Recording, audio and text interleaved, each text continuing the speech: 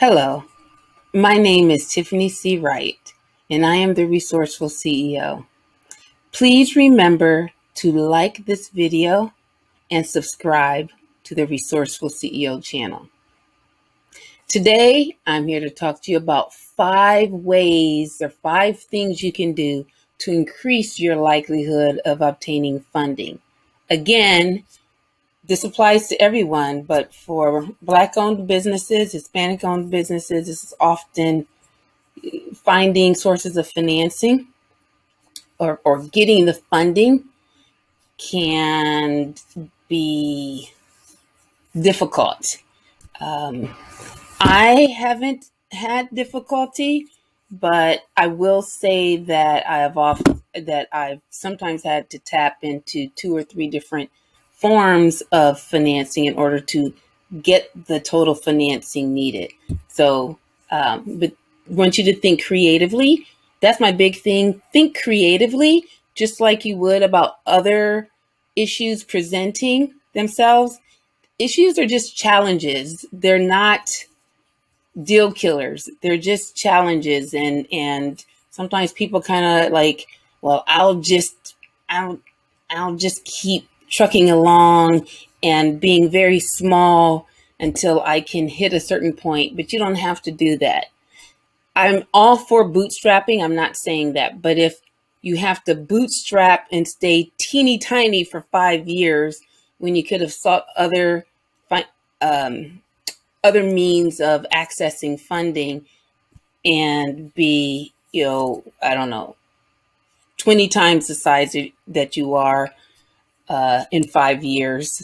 So, for instance, instead of being $200,000 in 5 years, you're now at $4 million in 5 years. That's what I would want for you if that is your goal. So let's talk about the 5 ways that you can increase your likelihood of obtaining funding. And I'm primarily talking about bank funding. Some of this will apply to other sources of funding, but I'm primarily talking about bank funding. Bank funding is the cheapest form. With equity, you don't have to repay until you actually have the cash flow to repay investors, or, you have an exit event or something like that. But they expect returns of 20 to 50% or so, depending on the kind of investor and your company and how close you and the investor are. I mean, is that your friend, or is that, a third party that was introduced to you? But anyways, let's stick to the subject at hand. 5 ways to increase your likelihood of obtaining funding. So the first thing to do is to generate monthly financial statements. Close your books every month and generate monthly financial statements. And then you have those to review. So if you can show that you have monthly financial statements, not just the tax returns, not just QuickBooks that goes on, and there's never any like cutoff because you don't close your books, then that speaks to you having a higher level of financial acumen. And if you have a higher level of financial acumen, if I'm a banker, I'm going to be more comfortable lending to you because you obviously understand what's going on in your business. So generate those monthly financial statements, and then of course you need to know what they're saying to you. I'm laughing because I do have clients who look at the financial statements, but they're not exactly sure what they're saying, except for, the profit and loss statement. They don't really know what the balance sheet is telling them. So the second thing would be for you to have a strong relationship with a business banker. A strong relationship with a business banker is something that I continually advocate for. So I'm not going to go into more detail here, but just suffice it to say a business banker is someone who's typically VP level or above at a community bank. Typically, if you really want a lot of attention at the big banks, you need to have at least 30 to 50 million in revenue. If you do have that, then go for it. But I really like community banks, minority-owned banks, even CDFIs, community development financial institutions. But having a relationship with someone who makes decisions, funding decisions, who understands credit, who understands the risk, and who can advocate for you, that's what you want. So that's why I want you to have that relationship. Number 3 is generate a cash flow statement. So many business owners just generate income statement and balance sheet, and I've already said so many don't really understand what the balance sheet is telling them. I mean, they look at it and they can see that it says, loans, assets, equity, but they don't really understand the importance of that. And so I will talk about that at a different time. But the cash flow statement is historical. And with it, all of these statements are historical, meaning that they're looking back at what happened in the past. And so cash flow statement and income statement both are over a period of time. The balance sheet is a snapshot in time, like today.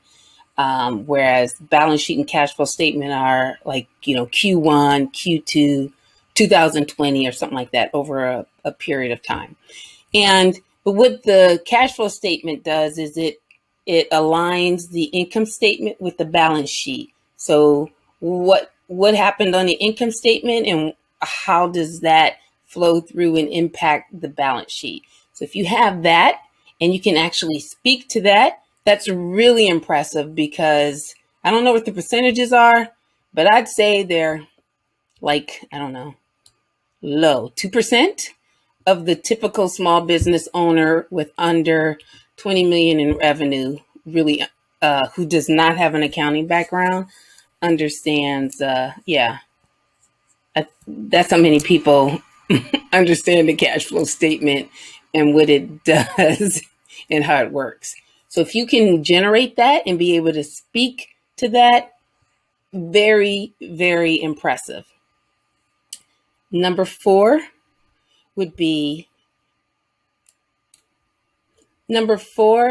is create an executive summary. You have an executive summary that summarizes the business, where it's at, where it's been, where it's going, who are your competitors, what's your strategic plan for growth, what's your core competency, meaning how do you differentiate yourself from your competitors, how much money do you need, what are you going to use it for, and a brief description of your financials. If you can put all of that into like a 4 to 6 page executive summary, that's really impressive. Then that's something that you can leave behind with the banker. And it just clearly shows that you are really thinking out about your business and you understand your business. Because that's, again, when you understand your business, that's really important. The risk to me as a banker is much lower. So you can talk frankly to me about your business and the risks, and the ups and downs and so on. Then I'm going to feel that much better about providing you with a loan. Again, the whole point is to mitigate the risk to the banker or to the bank and to the banker, and increase your chances or your likelihood of getting funding. Please remember to like and subscribe to this video and to this channel. Thank you. Okay, number 5. I was just talking to someone about Mr. Rogers' Neighborhood. It's number 5, boys and girls. No, just kidding. So the 5th one is to have an advisory board. It is, a lot of business owners don't really fully know how to delegate. I hear so many say, I don't have really good people, or this person, I have a few good people, but the rest are not that great or whatever.